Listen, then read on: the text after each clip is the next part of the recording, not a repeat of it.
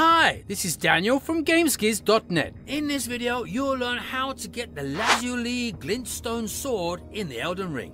Don't forget to subscribe for more captivating Elden Ring content. Alright, let's dive right in.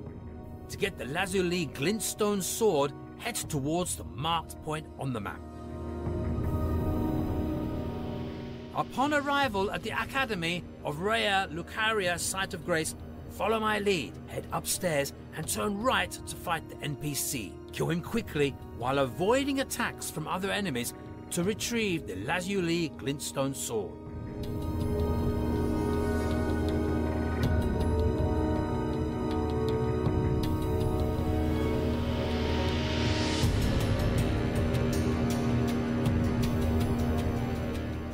And there you have it, folks, a brief guide to obtaining the Lazuli Glinstone Sword in the Elden Ring.